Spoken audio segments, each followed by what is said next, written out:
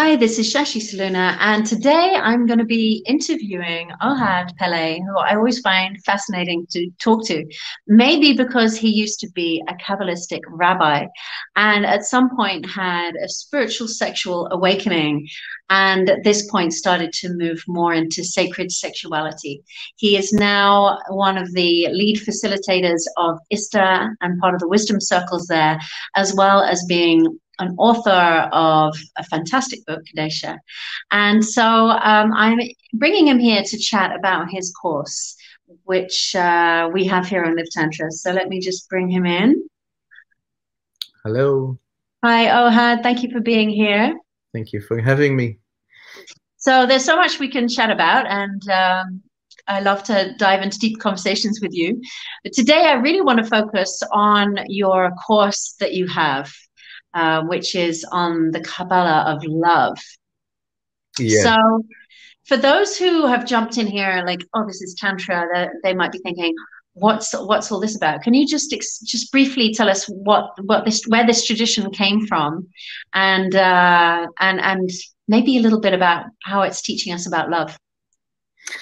Yeah, well, the depth of Tantra is the connection of everything, that everything is connected. So everything meaning also in some ways the depth of other traditions in the world, other spiritual traditions, because we're all human beings. So in different traditions, different people came to similar conclusions, but they have different points of view to look at that. So it actually really enriches one to look at the same issues sometimes from different perspectives. Kabbalah is an ancient tradition that came from the Middle East, was kept mainly by the Jewish tradition, but it's actually the mystic tradition that is more ancient than the Jewish religion itself. It's kind of was keeping itself undercover in some ways through the centuries in Jewish religion, but it comes from much more ancient times, of course, with development and all that.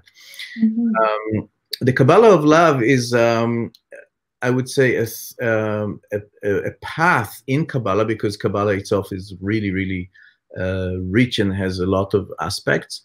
But what interests me as a human being is how to live love in deep meaning, and how to, I would say, make love with God, Goddess, or let the divine make love through me.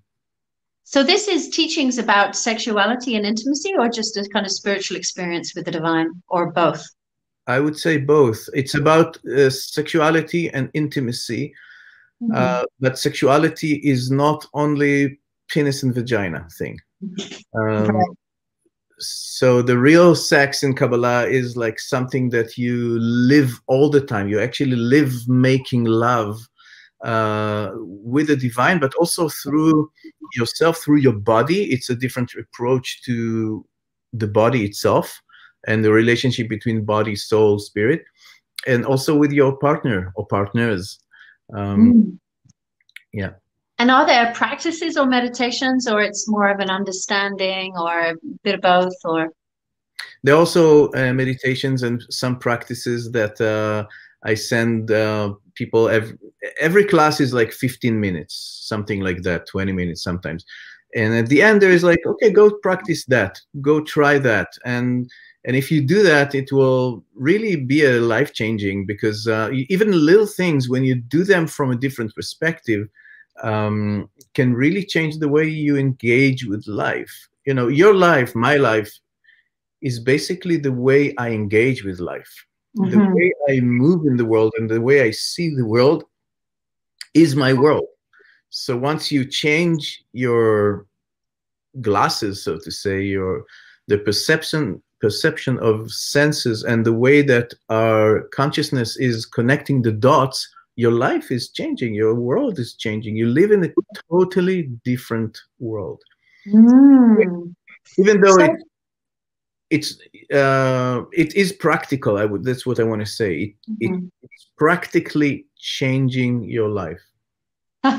So what changes would people be looking for? So if where might somebody be in their life and this course would just show up and help them through? What kind of people, what kind of place in life they might be? First of all, I want to say it's for all people. Like it's, yes, it comes from, you know, the Jewish tradition, and I'm a former rabbi, but part of the thing that made me move out of the rabbinical path is like, I want to talk with all human beings, men, women, gay, straights, you know, Jews, non-Jews, I don't care. It's like for really, really anybody that their heart is has a spark, a living spark of yearning for depth, and yearning for something that is beyond the just like the slavery of life, even if it's a nice slavery.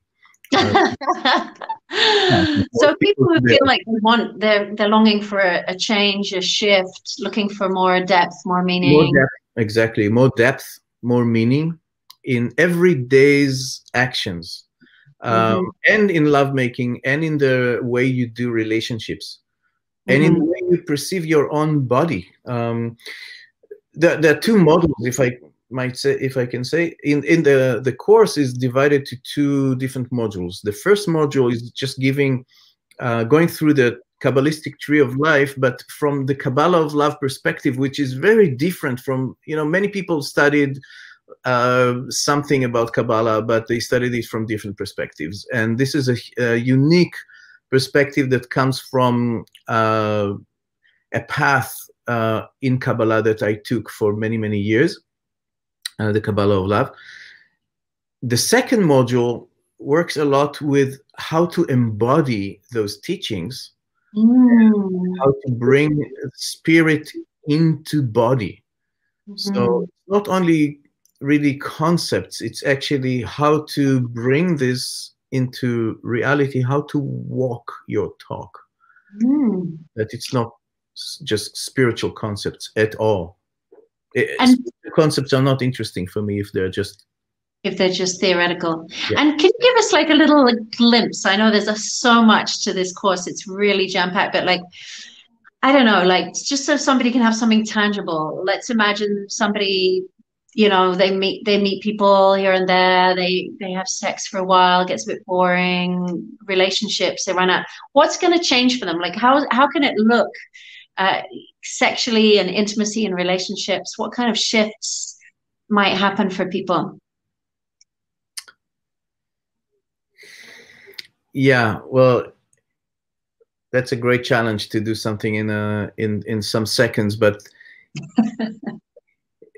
the way you meet a person in this tradition is that you meditate. So I meditate now. When I'm talking with you, Shashi, but I'm totally aware that I'm also talking with the divine through you. And now, because so you have a spark of the divine in you, but the teaching in this Kabbalistic path is that the divine has no sparks, has no parts. It's like a hologram. So there are no, you can't break a hologram. If every little spark has the whole thing. So when I'm talking with you, I'm not just talking to a little part of God. I'm talking to God. So there is a reverence that, you know, it affects my heart in the way that I relate to you. I'm not like, okay, you are just like a human being, but, you know, all my reverence is for God, God is for the divine. It's like the divine is here. And when I hug you, I mean, now we're in Corona times and everything is through screens, but when we meet each other, this has to be really effective in the way that I meet you, with reverence and respect, and the love and the passion. Also, meeting God or goddess is not like only standoffish. Actually, it's like I want to merge with the divine. I want to merge with the divine, and the divine is also in Kabbalah. The divine is in lovemaking constantly. Realms are in constant lovemaking. Otherwise, no energy would flow into the world. The world is being created every millisecond. And the creation itself, the energy is coming from lovemaking. It's like a life that is being born. So lovemaking has to be happening all the time in the divine realms. So, it can be just ideas, but when I actually live this, and when I come to you with this in my eyes, it changes a lot. And we're talking about right, left, and middle. In Kabbalah, the tree of life has the right, left, and the middle. And in a very simple way, the right way is love and connection. Like, I want to connect with you. I want to feel one with you. The left one has to do with boundaries and respect. So yes, I want to be one with you, but I also want to respect you. And I know the boundaries between us. That's the left. And it gives freedom. That's the opposite that people maybe sometimes don't understand. When I actually respect you, I give you the freedom to be who you are, and I give myself the freedom. And then the center point, the center line, is authenticity. Being totally authentic and transparency, authenticity, integrity, everything that's like a middle line. So again, we can relate to our bodies and the way we walk in the world, like, right, left, right, left. It's like love, respect, love, freedom, and the middle line of like, I want to be in my authenticity and my alignment with the divine force. It's kind of living in a vulnerable yet powerful way of life. And like Martin Buber said, life that has meaning is a life of meeting, of encounter. Meaningful yes. life is a life of encounter.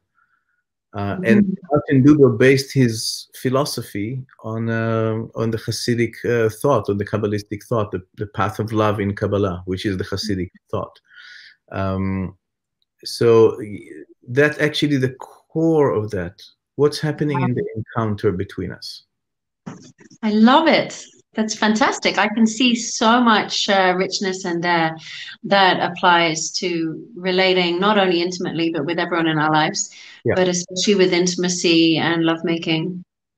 Wonderful. Yeah. I just want to conclude by saying that I heard someone talking about your course as an amazing opportunity to study with an ex-rabbi, a true master, and yet someone who's so open. You're so open to sexuality and intimacy. And so it's a very rare opportunity. And I thought I would say that, as you're unlikely to say that about yourself, right? Thank you. What I can say about myself is that it took me consciously decades to take really complicated concepts. The Kabbalah, I didn't study Kabbalah in English. I studied in Aramaic and Hebrew, of course, and it's like ancient Aramaic, and everything is super complicated. And it took me decades to simplify it, but without losing the depth. My mission in this is like, can I actually offer you the essence of this wisdom?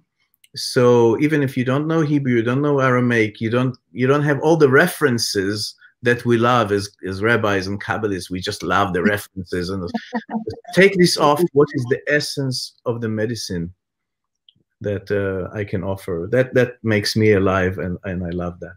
Amazing. So you've done so much hard work so the rest of us can just shortcut and get straight to the juice. Yeah. I love it. Thank you so much for sharing about this wonderful course. And for those that are listening, I'm sure by now you're like, wow, I want to try this out. Have a look for the link that will be connected with this video, and you can check it out for yourself. So thank you so much. Thank you, Shashi.